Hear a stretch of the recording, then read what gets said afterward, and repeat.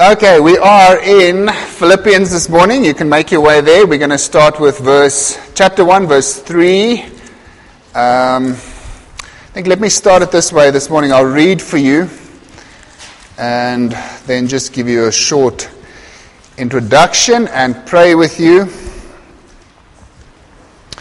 Verse 3. Philippians chapter 1, verse 3. I thank my God in all my remembrance of you, always offering prayer with joy in my every prayer for you all, in view of your participation in the gospel from the first day until now. For I am confident of this very thing, that he who began a good work in you will perfect it until the day of Christ Jesus.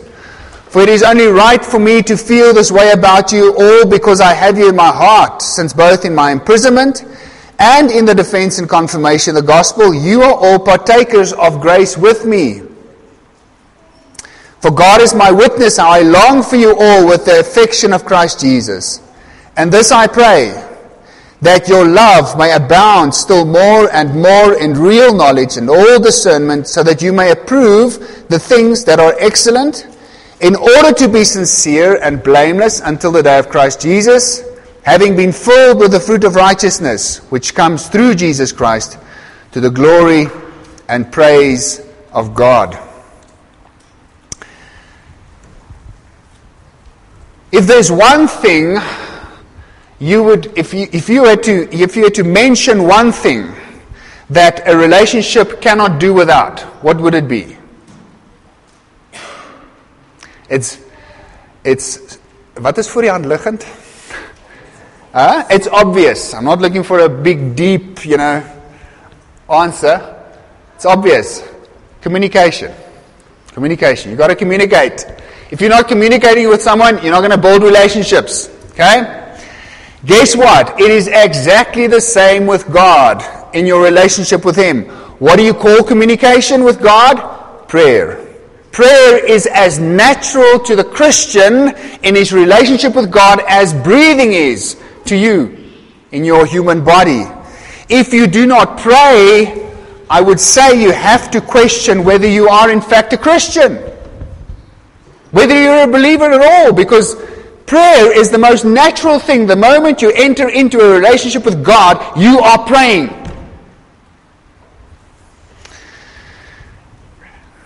Now, the question we want to answer is, how do we pray effectively? What are some of the things we need to do to pray effectively? Because obviously every one of us sometimes struggle with prayer. Have you ever prayed and thought your prayers seem to be hitting the roof? Or sometimes, I know I sometimes have this where I go and pray and I'm like, what do I say? I've had a tough week. I don't know. I don't want to unload all of the problems. I just want to speak to the Lord. What do I say? Well, this is what our text is going to help us with. It's going to help us with the question, how to pray effectively. Paul gives three main reasons in this text for his gratitude. You will see that's the main thrust here. Paul, as he starts to write the letter, the first thing he does is he tells the church, and he's telling us how he constantly thanks God for the church and for everything that they've meant to him. And he gives three reasons for his thanksgiving. The first is he's thanking God for their participation in the gospel. Secondly, he thanks God for the hope of their salvation. And then thirdly, he thanks God for his tender affection for them. Well, he's saying, God, I love these people. And because of that tender affection, he's constantly saying thank you to God for them. Now, while we look at each of these in turn, so in other words, I'm going to take you through the verses and look at each of these reasons that Paul gives thanks. My overarching goal, and at the end with the application, I want to get to this. My overarching goal this morning is to use Paul's example to show you how to pray effectively. And we're going to learn one simple lesson. This morning, the lesson is, to pray effectively, you got to pray with gratitude. It's a simple lesson. You've probably heard it many times. But if you think about your prayers, how often are you thankful? How often are you thankful? Because if you look at Paul, his prayers are inundated. They're dipped in thankfulness. I want to say they're seasoned with thankfulness all over. That's a simple lesson. To pray effectively, we pray with gratitude. Father, as we do approach your throne now together as a congregation, we thank you for your word. We thank you for the Holy Spirit, whom you have given to each one of us who are born again. And we also thank you, Lord, that we may know you and be in a living relationship with you, that we may pray and speak to you knowing that you hear us. But this morning I pray that you will help us, Lord, learn this simple lesson, to pray with gratitude, to pray being thankful for what you are doing, for what you have done, for what you will be doing in the future. We pray, Lord, that you will help us make this a life habit as we learn about it this morning and also leave to go home to practice it. We pray for this in your name. Amen. So, I want to go through the verses with you. I want to go look at each one of those reasons of Paul's thanksgiving, reason why he gives thanks for the church. But then I want to draw out some principles from his example to show you and myself how to pray effectively. So, the first reason Paul gives thanks for these people is because of their participation in the gospel. Listen to verse 3. I thank my God in all my remembrance of you. Paul's saying, every single time I pray and I remember you, he's clearly not saying, I'm not remembering every single day, but every time I do remember you, guess what I'm doing? I'm thanking God for you. Always offering prayer with joy in my every prayer for you all, in view of your participation in the gospel from the first day until now. Let me remind you of Paul's background here. He's under house arrest in Rome. He's had a huge ordeal just to get there. He was first of all arrested in Jerusalem. On his last journey, he went to all the Gentile churches to get a monetary gift that he wanted to take to Jerusalem. He gets to Jerusalem, gives the gift to the church, goes to the temple, and as you heard last week, some of these Judaizers, this group that was vehemently fighting against Paul and his gospel, found him in the temple, called the temple guard, arrested him, and then tried to basically stone him, and the Roman cohort came down, saved him from this mob, and then kept him in custody. They eventually send him to Caesarea, where he spends 2 years of his life in prison, waiting. Nobody knows exactly why, what to do with Paul. Nobody knows exactly how to judge his case. He gets to speak to, I believe it was Festus and Felix and these governors, okay? And nobody really knows what to do with him. Eventually they want to let him go, but, he appeals to Caesar, and that gets him sent to Rome. If you've read Acts, just getting to Rome was a total, miracle. He gets on this boat. They get shipwrecked halfway there. He spends 3 months on Malta, waiting for another boat to come around, and eventually they arrive in Rome. In Rome, he's under house arrest. That means he's got a guard with him all day long, in a house somewhere that's being rented for him. He's got to pay the house, by the way. You would think, after all of that he's got to be pretty, killful, tired, upset. I'm supposed to be a servant of the Lord. Life should be easier than this. But there he goes to prayer, and what does he do? He's not inundated with his own problems. And by the way, while he's imprisoned and in Rome, the Judaizers are going around to his churches. They've made a point to go around to his churches. He has reasons to be very worried. And yet when he comes to prayer, he says, every time I think of you guys, I thank the Lord for you. Turn with me to Romans chapter 1. I want to take you to a couple of letters because I want you to see this is not an isolated case. This was Paul's habit, giving thanks to God for these churches and these people that he knew. Romans chapter 1. In every one of these letters, this is the way he writes and he speaks about his prayer life for them. Romans chapter 1 verse 8.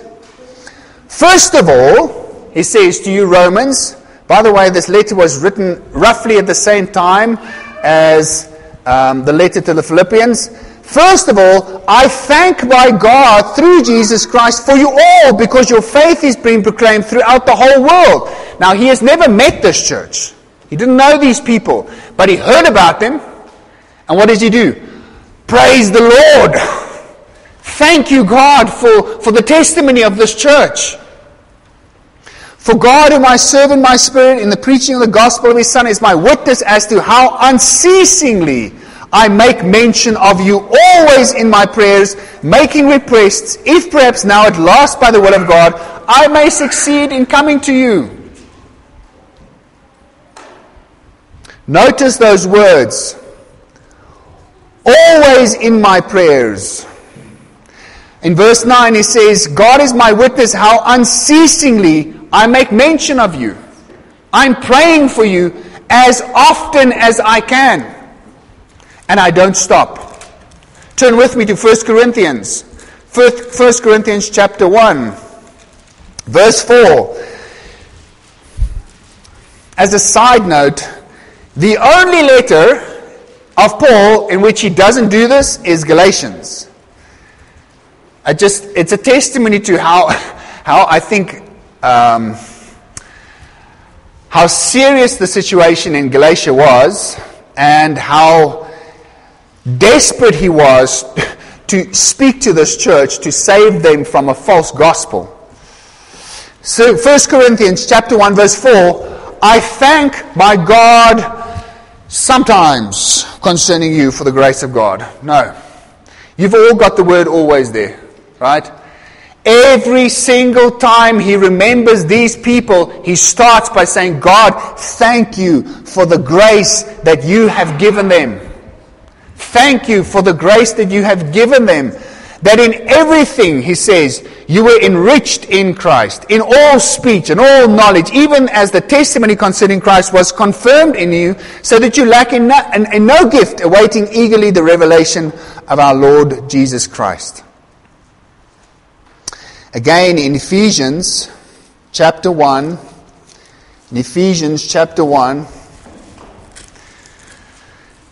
these are the churches that he carries on his heart. These are the people that he is praying for, and he's constantly in prayer. And every single time he's in prayer and he thinks of the Galatian church, or he's thinking of the church in Corinth, he's thinking of the church in Rome, he's thinking of the church in Ephesus, he's overflowing with gratitude to God.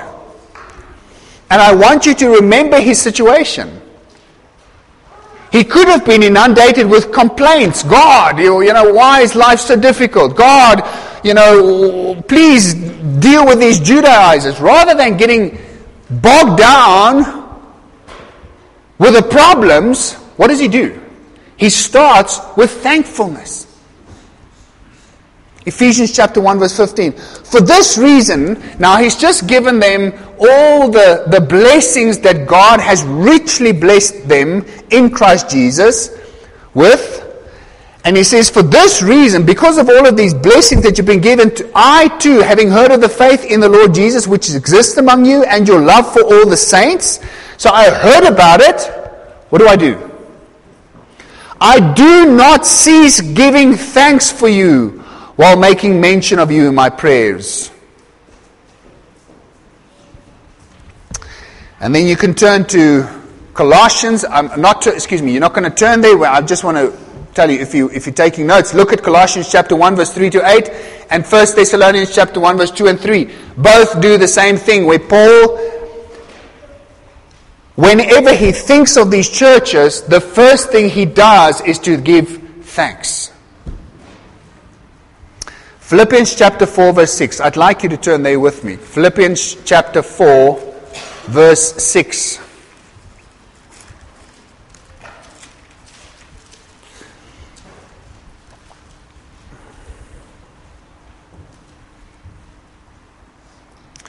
Be anxious for nothing, says Paul, but in everything, by prayer and supplication, with thanksgiving.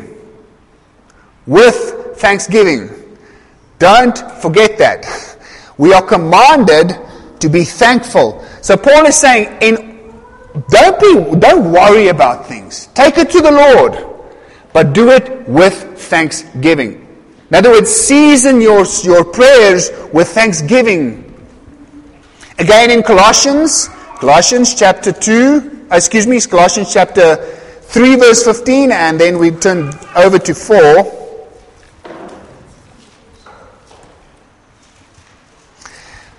These are commands for us to be thankful. While we see Paul's example, Philippians, he says, pray with thankfulness. Colossians 3:15.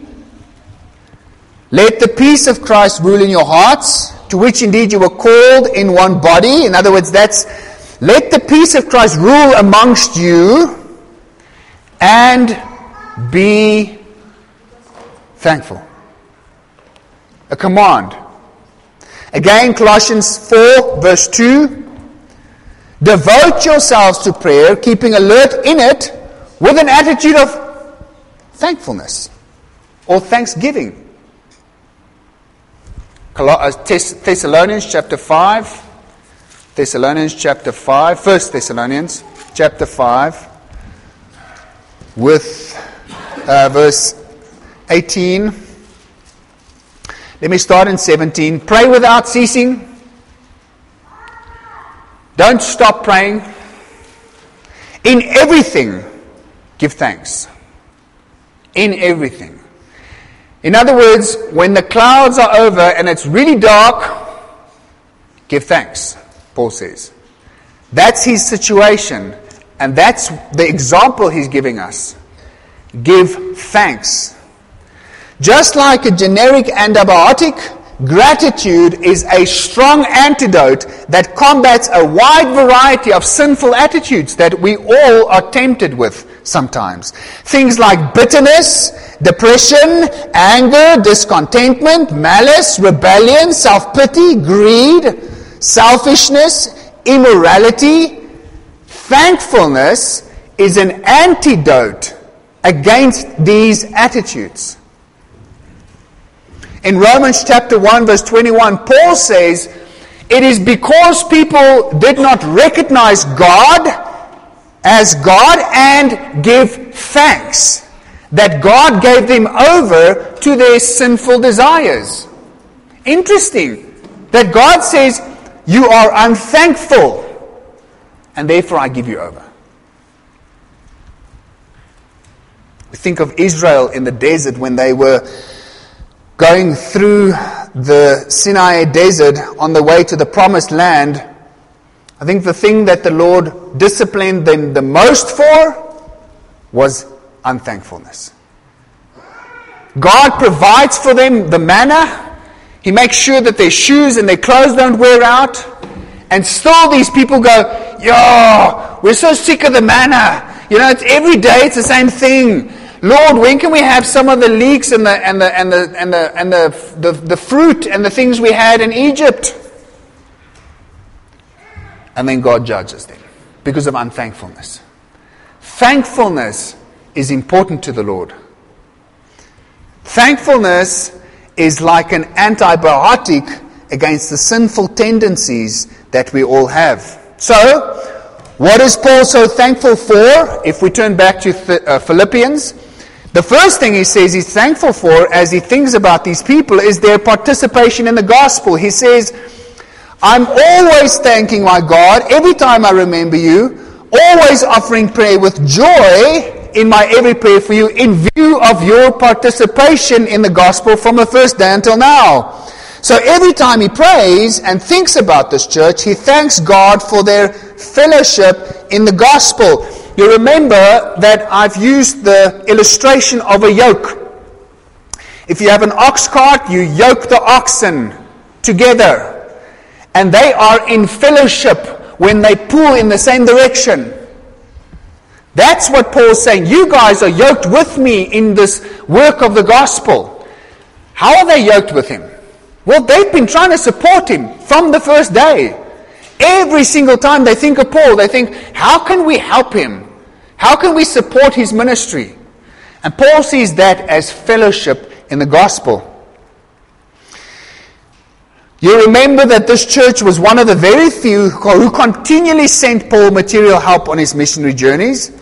In fact, in 1 Corinthians, Paul says that they even begged him to allow them to partake in that gift he was preparing for the Jewish church in Jerusalem.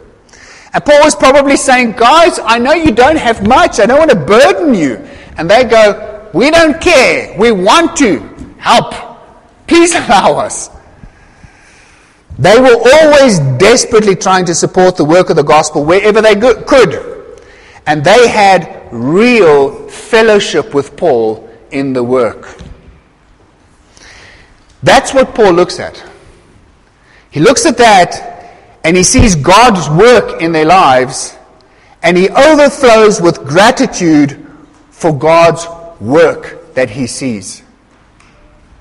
Not only this, he also gratefully prays because of their salvation. Read with me verse 6 there.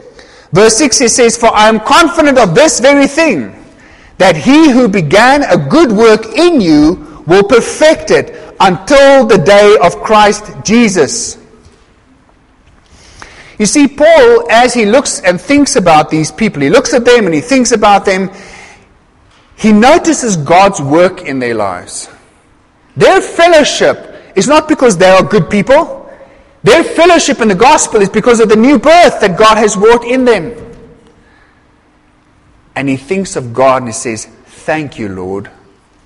Then he thinks of, if that's true, that they are born again, I know that God will see them through. I'm sure this is going through Paul's mind. He's thinking of these Judaizers. He's worried. Of course he's worried. Like you would be over your own children. He's worried that what's going to happen to this church? They're a young group of people. What's going to happen when these Judaizers get there? And they start to infiltrate the church with that false gospel. They win people's trust. What's going to happen to these young Christians? He could have been given over to worry, but what does he do? But I know the God who saved them. And I trust him. I'm convinced that God will keep them. And gratitude wells up in his heart.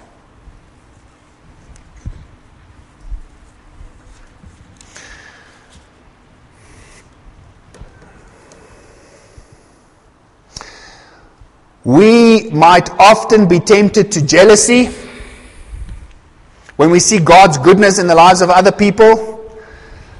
Paul could have been, as he's sitting in that rented house under house arrest with all the things that just happened to him. He's not able to get to his churches that he loves. He's not able to do the work that he loves. And then he looks at the other Christians and, many of them didn't have the kinds of problems he had. He could have been jealous. Lord, why do you do that? I do all of this work for you and then look at me. I can't get to these churches. I'm under house arrest. He could have just, like a little horse with those little things, what do you call them?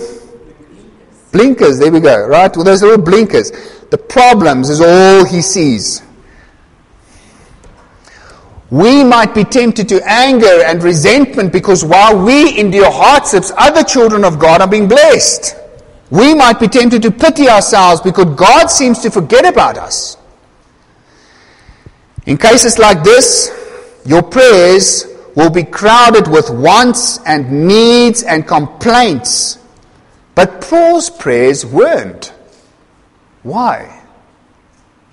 The answer is, he was looking for reasons to be grateful to God. This man was looking for reasons to be grateful. Sometimes, instead of listening to yourself, you've got to speak to yourself. Okay? You've got to push back on all of these temptations. And how do you do that? Let me make a point of looking for things. In these people that I'm tempted to envy, look for things that I can be thankful. Be grateful that God is being good to those people. Be thankful for that. Isn't that, if you've got kids, that's the one thing you try and teach them. Because when the brother or the sister gets something that they can't have, they go, that's unfair, that's unfair. It's the first thing we do. And then you've got to teach him, can't you be grateful for them? Can't you be thankful that he has an opportunity or she has an opportunity to play with that thing? That's what the Lord's got to teach us. We don't always have the same gifts and the same opportunities, same blessings, but we can be grateful for the blessings that God gives other Christians, just as Paul does. I can see Paul sitting in that room, at a little table with a makeshift chair because they didn't have much, and the guard is probably standing at the window smoking his pipe. And Paul, it's winter, he's not able to really clothe himself properly, but thank the Lord, he's just received this gift from Epaphras, which is, they probably gave him some pieces of clothing, maybe a blanket, because he didn't have that, and some money. And he's going, praise the Lord. I've got so much to be thankful for. Life's hard, but how blessed are they? Thirdly, Paul also gives thanks because of his affection for them. In verse 7 and 8 he says, it's only right for me to feel this way about you all. He says, it's right for me to know that you will be saved in the end because I see God's work in your life. It is right for me to be thankful and grateful for God's work and your participation in the gospel. Because I have you in my heart. I love you guys. I have affection for you. Since both in my imprisonment and in the defense and confirmation of the gospel, you are all partakers of grace with me. What he's saying there is, there was a time when I could preach the gospel freely and you were participants with me. Now I'm imprisoned. I don't mean much, but still you keep supporting me. For God is my witness, how I long for you all with the affection of Christ Jesus. Their continual support meant the world to Paul. They've been supporting him during the times he was out spreading the gospel, and they have now been supporting him during the time when he's been confined and unable to do that work. In all of these situations, this little band of believers had been a source of unending support and encouragement to Paul, and they've quite literally carved their faces, their imprint on his heart. And you sense Paul's joy here. You see his appreciation as he calls God as his witness. So, Paul's prayers are not burdened with complaints and hampered with silence and dragged down with some self-pity because he's thankful. He's thankful. We hear him constantly uttering his appreciation and his gratitude. So, what's the pattern here? And let's see if we can draw out some guidelines for ourselves to help us pray effectively like Paul does. The first thing I want to draw out of here, and it's not in the text, but let me explain how I get there. If you take into consideration everything that Paul's gone through, you take into consideration everything that he can be worried about, the Judaizers, subverting the gospel and his churches. If you think about that, what keeps him being thankful is his settled trust in God. That's the foundation. If you don't have a settled trust in God, you will struggle to be thankful. You will struggle to be grateful. A settled trust in God is absolutely fundamental for you to be grateful. You've got to know that God is in control of your life. I like to think of the will of God as an iron curtain, and only what He wants to, He allows into my life. Nothing else can come in unless He says yes. That is what I want for my child right now. This is Paul with the settled trust in his heart that God is in complete control. Those Judaizers can do what they want. God will save His children. And another thing I was thinking about is this keeps him from thinking that he's so central and pivotal to the whole work of God, of the gospel, that the churches will die without him. No, Paul, if you die today, God will keep them. He knows that, and he can rest. There's a wonderful picture in Psalm 131. Let me turn there. You don't have to turn there with me. I'm just going to read to you a couple of verses, but this picture is what I'm thinking about when I think about Paul's settled trust in God and the kind of trust we have. He says, "O Lord, my heart is not proud, nor my eyes haughty, nor do I involve myself in great matters or in things too difficult for me. Surely I have composed and quieted my soul. Like a weaned child rests against his mother. My soul is like a weaned child within me." There's a beautiful picture of rest. I'm not controlled by all of these things that I need and want and worried about. I can rest in the lap of God, if you will, because I trust Him. A little baby that's not weaned yet is clamoring for milk. They don't want to stop, they're always busy. This child that's weaned, we've come to the end of that. We can rest.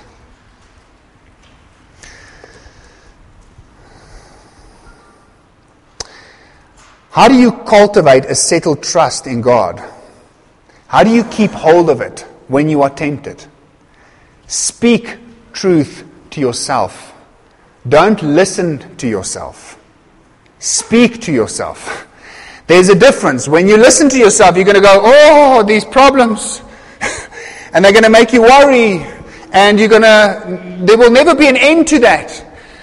In the midst of those troubles, instead of listening to them, what is the truth that God has promised to be and to do for you in the midst of those trials? Speak that truth to yourself. That will cultivate a trust and a rest. The second thing that will help us pray effectively with thankfulness is look for reasons to be thankful. Paul literally looked for reasons to be thankful. Now I want to apply this to, you've got your family around you, you've got your own life, you've got people that you work with, you've got people in the church, you've got things in the country. Okay? In every single situation, I'm saying look for reasons to be thankful. Our default setting is to look for the things that trouble us. Okay? It's always like that. We are all tempted far more to see the things that are wrong and then harp on about that. My children are not what I think they should be. My husband is not what I want him to be. My wife is not my life is not what I want it to be. The country is not. The list can go on and on and on. We can all find problems in things around us and people around us. But Paul has made it a habit of saying, what can I be thankful for? What can I be thankful for in my children, in my husband, in my wife, in my life, in my country, in my church? What can I be thankful for? Look for God's work in other people's lives. And I list them for yourself. Look for evidence of God's grace in people's lives. I'm thinking of common grace, as well as grace that brings about salvation. Look for God's provisions in other people's lives, and then list them as reasons for thankfulness. So we've got cultivate a settled trust in God. Secondly, we see that Paul looked for reasons, and that would be the second thing, is look for reasons to be thankful. And then the third one is very simply, register them in your prayers. Paul registers these reasons every time he thinks of and prays for these people. So in other words, he's going to prayer. The first thing he does is he gives thanks. He spends time in thankfulness. Every time you pray, start by saying thankful for the things you have listed. Whether you've made a physical list or just a list in your mind, right? Start with thankfulness. You will be surprised how that changes your attitude. Quite often, you might get to the end of that thankfulness and you've forgotten your problems. Look, I don't know, Lord, I wanted to moan about something, but I'm so grateful for all of these things. Life's actually not as dark as what I thought. Make a habit, not a rule, but a healthy habit out of expressing your gratitude to God. Now, I know this was a simple lesson, but Christian, this is the beginning of effective prayer. Sometimes you go to prayer and you're burdened with a lot of things. In those moments, start with thankfulness. List them for yourselves. Trust the Lord. Entrust your problems to Him. Paul says, and Peter says, don't be anxious, but by prayer and supplication, let these things be known to God with thankfulness.